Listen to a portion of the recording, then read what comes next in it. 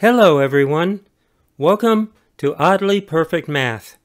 This is a story about odd perfect numbers. Ancient philosophers sought perfection in all things. A perfect tree. Perfect beauty. Perfect justice. They found a number with special properties and called it perfect, a title readily accepted in their day. Take the number 6. 6 is 1 times 6 and 2 times 3. These factors are called divisors. Add all divisors of 6. 1 plus 6 plus 2 plus 3 equals 12. Since the sum of divisors of 6 is 12, or twice 6, then 6 is perfect. Using a worldwide distributed computer system called GIMPs, the Great Internet Mersenne Prime Search, users extended the number of known perfect numbers to 51. All of these perfect numbers are even. But what about odd perfect numbers? Take the sum of divisors of a number like 6 and call this the sum, the function named by the lowercase Greek letter sigma. Then sigma of 6 is 2 times 6. Sigma of 6 divided by 6 is 2. For an odd perfect number n, sigma of n divided by n is 2. The rules that define an odd perfect number, n, are well known, but never before expressed together so plainly and simply. Rule 1. N is odd. Rule 2. N is perfect. Rule 3. N is a natural number. Rule 3 states that n is a natural number, a positive integer. Italian mathematician Giuseppe Peano defined natural numbers with his axioms. He defined and proved that the ordinary rules of arithmetic apply to natural numbers. Because n is a natural number, according to our Rule 3, all the rules of arithmetic for natural numbers apply to odd perfect numbers, such as addition and multiplication. Rule 1 states that n is odd, and its divisors are odd primes. The fundamental theorem of arithmetic states there is only one prime factorization for an integer. Each prime factor is unique, with a count of each prime listed as its exponent. N is prime 1 to the power of e1 times prime 2 to the power e2 for all of n's prime factors. N is expressed as the product of odd prime factors one way.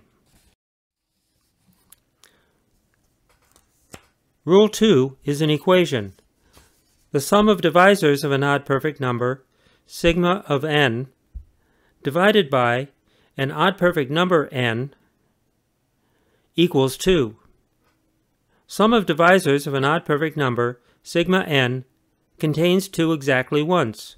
Why? Suppose the sum of divisors of n, sigma n, has a divisor of 2 2 times.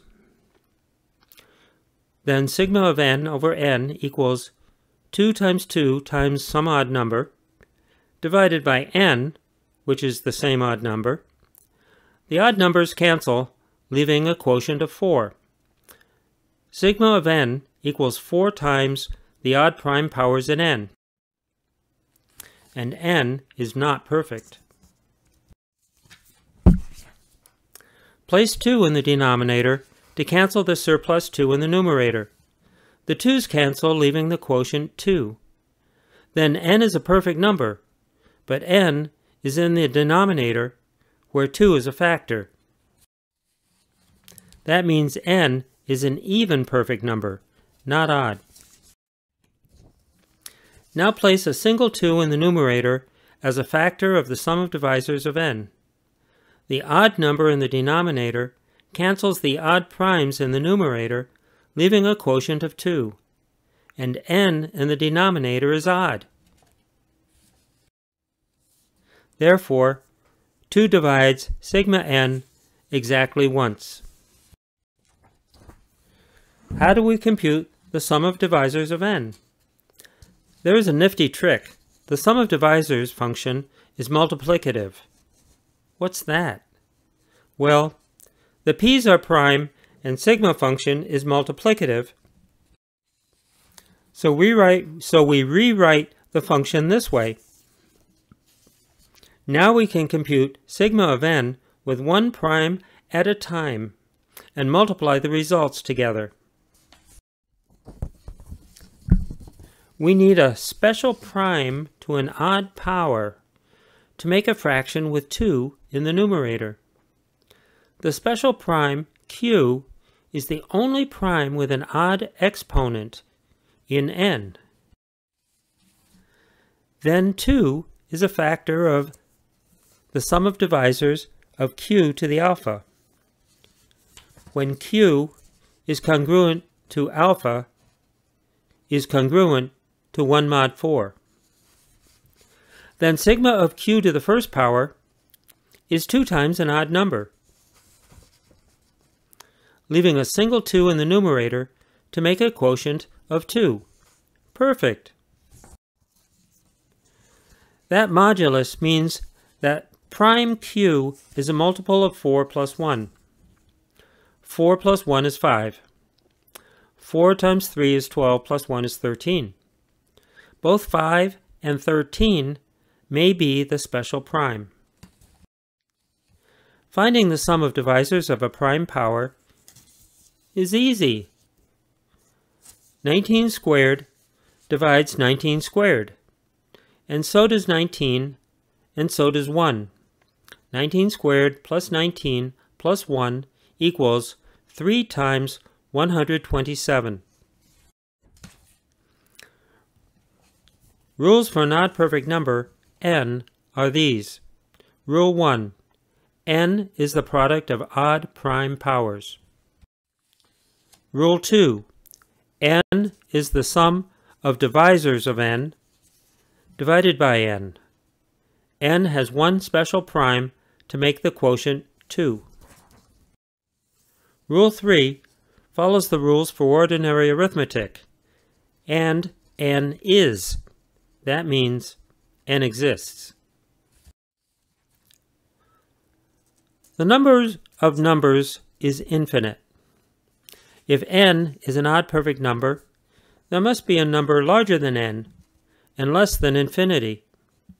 Let this number be called m.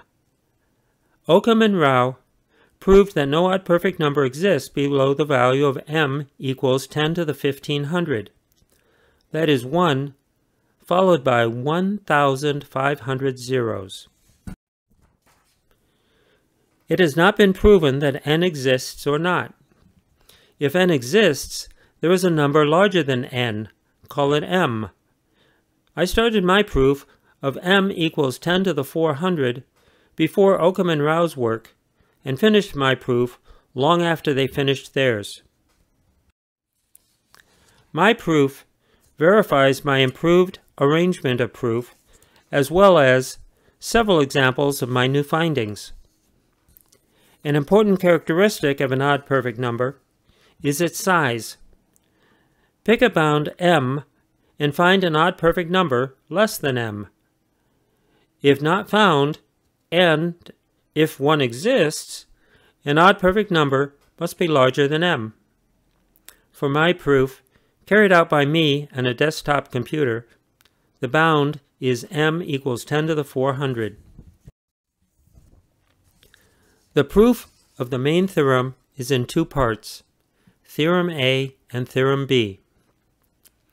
Theorem A. Suppose a small prime divides an odd perfect number, then that number is greater than 10 to the 400. Theorem B. Suppose no small prime divides an odd perfect number, then that number is greater than 10 to the 400. The proof of Theorem A is huge and has 30,000 lines of proof. Theorem B is filled with math technology and is proved with 2 spreadsheets. The small primes are contained in set S, listed in the order they are used in Theorem A. Will Will we discuss them? No. The proof of the main theorem follows immediately from Theorem A and Theorem B. The main theorem. There is no odd perfect number less than 10 to the 400. Studying odd perfect numbers is not to find one. One probably does not exist. The purpose is to learn mathematics in an oddly perfect way. The proofs of Theorem A and Theorem B is an amazing journey full of mathematical twists and turns. Enjoy the journey, learning oddly perfect math. Thanks for watching.